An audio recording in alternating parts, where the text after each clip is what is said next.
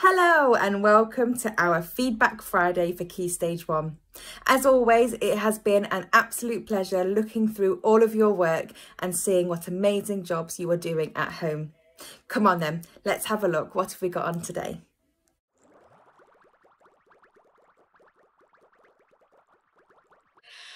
Right, so I've not had as much work in this week as normal, but what I have had in is absolutely amazing. So well done and thank you to those who have sent some work in. The first thing that I've got to show you is a little message from Kirsty because she sent the work in a little bit too late to make the newsletter, but I know she's missing you all loads and she just wanted to say how much she was missing you and she's really looking forward to being able to see you in school again soon. So that's just a little message from Kirsty. Hi, Kirsty. Now, the first thing I've got to show you is some of the examples of the artwork that I've had sent in from the Squash and the Squeeze cartoons. And you've been doing absolutely amazingly. I can't believe how good they look. I've just been blown away by them. They're gorgeous. They really are. And I love even the expression on the little old lady's face. She really does look worried. She does. It's great. Okay, I've also had lots of maths work in. I don't know if you can see the one just underneath all of our faces, but it seems like people have been absolutely loving having the Power Maths books back. And I've been getting some absolutely fantastic work come in and some great feedback from parents as well about how well you've all been doing. So I just wanted to say a huge well done because like I said in my clips, the Power Maths, the mastery approach isn't easy and it does require you to really think about what you're doing. And I can see that the children who have sent me the work back have been doing that and it's just absolutely amazing. So well done, guys. And I've also had a lot of reading comprehension work back this time. And one that I've been really impressed with, this child here was relatively new to the school and didn't speak very good English, but they haven't let that hold them back. They've kept going. And it's quite a hard text to read if you don't understand English as well as somebody who was perhaps born here. But they've done so well and they've done some really, really good work. So I just wanted to say well done to Abdullah because that's just absolutely fabulous. Wow. And then finally, I've got some writing work, Mr. Kick, from your Swash and a Squeeze retelling of the story. And again, they've been doing really, really well with the text maps and making the story their own. And I just think this whole setup they're really loving and doing amazingly well. And again, just a little shout out to Abdullah because he's really had a go at doing it and he's done absolutely amazingly. So well done. No.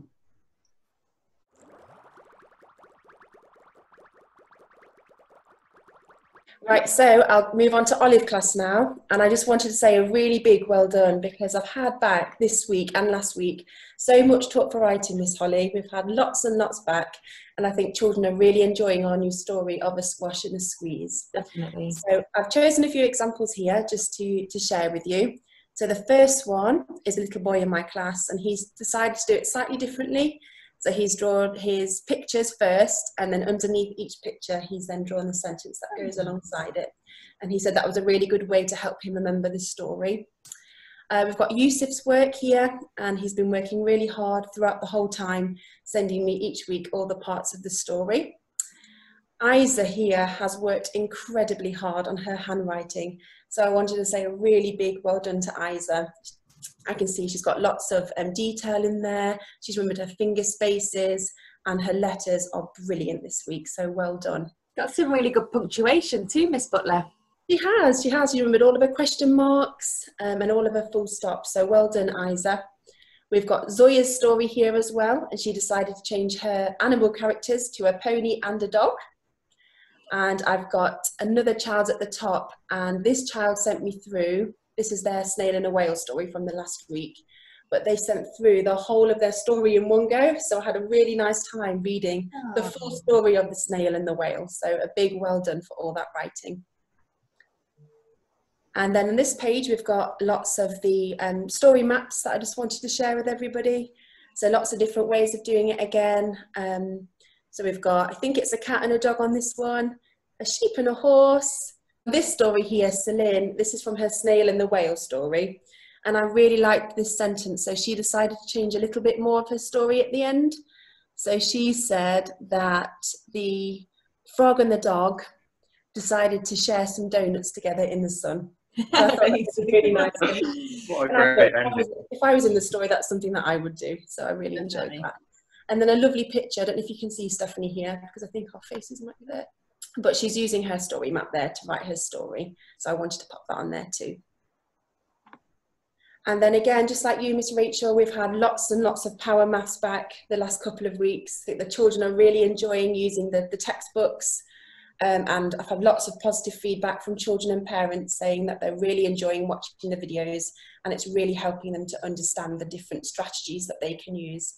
So a few examples here from our Power Maths. And then some theme from the last week of term. So we had Celine here, who was writing to the snail using some of the geographical vocabulary that we looked at. So she said you should go because you'll see beautiful clear blue seas, you'll see erupting volcanoes and fiery lava, so some great vocabulary there. And one of the snails that we didn't show from the last week of half term. And then Mr. Cook, this is somebody from your class here. I've not put their name on there, but they sent me through all of the work they did for the geography last half term. And it was just so lovely that somebody from a different class has sent through all their work that they'd been doing. And again, fantastic vocabulary, talking about tropical flowers and volcanoes erupting. So lots of places that I would like to visit as well. So well done to that child. And then we've got some more work here from this half term. So this is Sabrina, and she has made her tree here out of some of the materials in her house. So I think she has used a toilet roll here. She decided to use some lovely green fabric that she had to make all the leaves on her tree as well. That's lovely. And here she is as well with her hen origami from Monday. And this is Rosie here, who was watching her make her hen origami when she was making it in her garden. So that's Rosie. A picture here that Zoya's done here from our artwork, Miss Rachel. And again, I really like the expression of the old lady in the story. I can see that she's very worried, thinking about all the animals and how they're going to fit into her house. And finally, some pasta that a little girl in my class made. So she made her own pasta sauce there to go with pasta. And lots of nice cheese on the top as well, so it looked yummy. And finally, this isn't something that we set, but this was a bit of extra work that somebody in my class did. So they wanted to do a science experiment, and they said they didn't have any pots or soil in their house, so they decided to have a go at planting some seeds in some tea bags.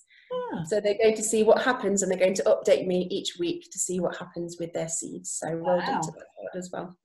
And that's everyone from Olive this week. Well done. Well done.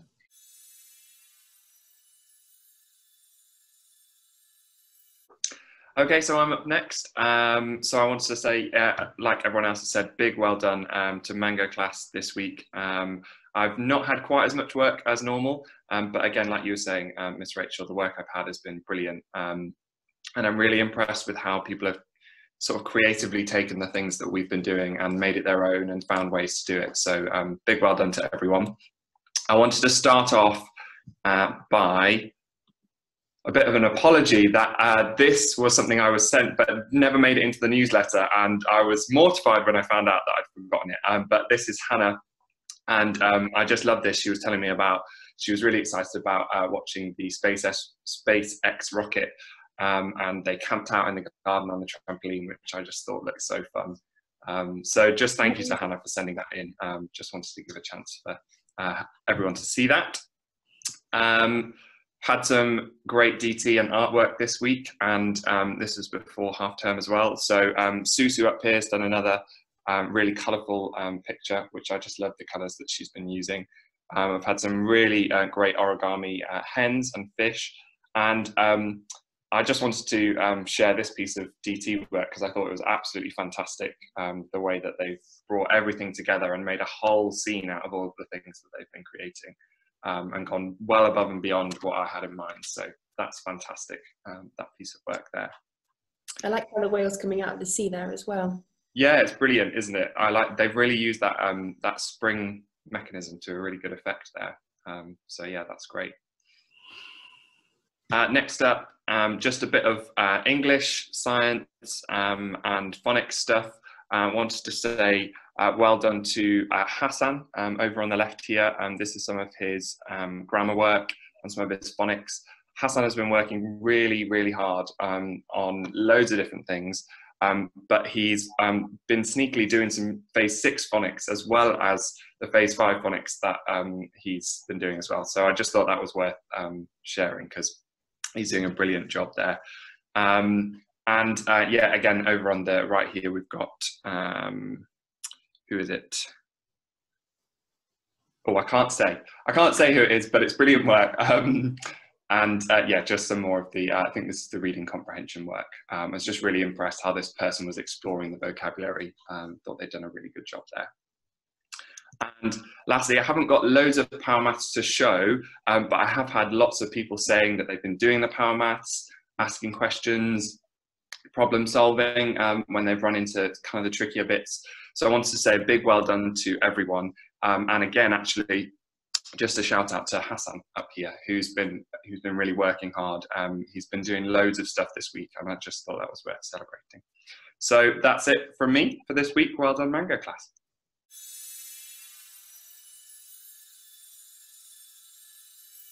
Right, and finally we've got Palm class. Whoop whoop! We're doing so well. I've had a mixture of things back this week, so I've just chosen a few of them to share today.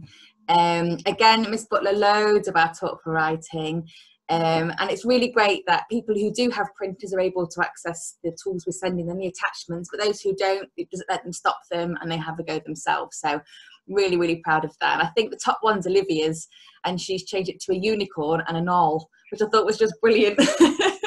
And she also sent me a video of her re-saying it, and I've had a few videos back this week, and honestly, it makes me so happy seeing them. And they've all really grown in confidence and are really, really understanding the maths, even though we're not there with them. So you can tell they're doing lots of really hard work at home. So I was really proud of that. So well done to the children, but also the adults, because again, without you, we couldn't do all of this. And I've got some more here as well. And the writing, I had the writing of this child. So the mum emailed me at the beginning of lockdown. I was asking about spellings and, you know, what do we pick up? And I just explained, you know, which bits we're looking for in year 1. And she's really just let her go for it and have a go. And I can tell each week that it's not something she's copying that her mum's written for her. She's really having a go. She's really sounding it out. And her mum's really supporting her with the confidence. So I thought that was definitely worth celebrating this week. And then we've got some phonics and some science. I'm really enjoying your science, Miss Butler. I have quite a few bits back from your science sessions. And again, like the phonics. And I'm really impressed because phonics can get quite samey. And I just think they're doing so well, making sure they're coming back every week. So doing 2 a week. And the whole point of phonics is the fact that it's the same and we know where we're going with it, but it can get a little bit, ooh.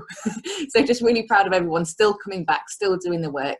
And actually, when you send us your writing, we can really see your phonics in your writing. So it's just merging together beautifully. Beautiful handwriting there as well. Sorry?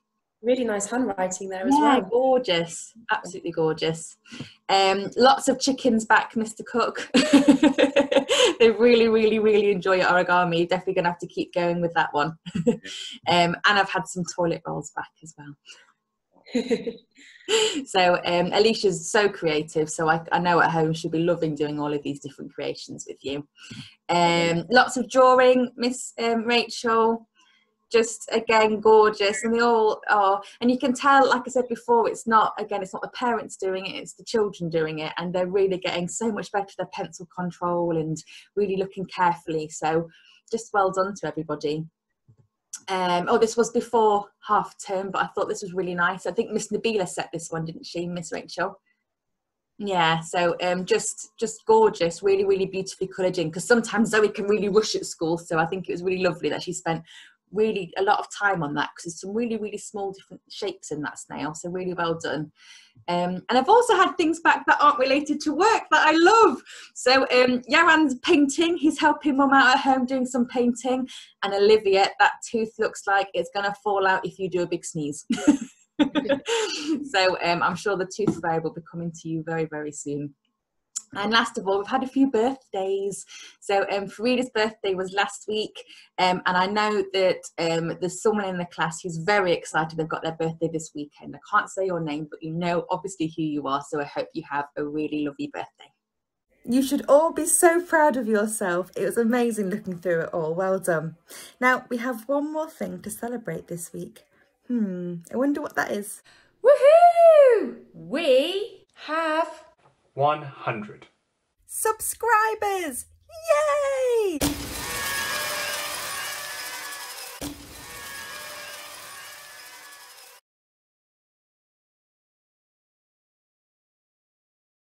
Hi, Mr. Cook.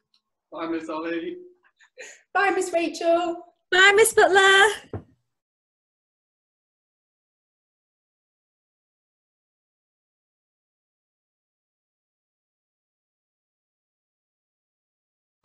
Right, are we attempting goodbyes? Yes. Yeah, I think so.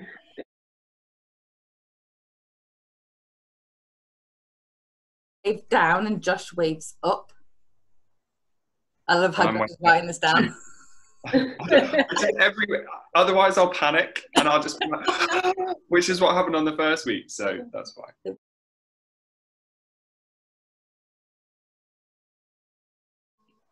Yeah, so we just do it. Right, left and rights as well. We could Okay, just do so have both. I got to do the opposite of what I can We see? could just do both.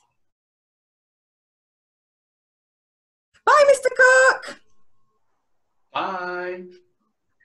Bye, Miss Butler.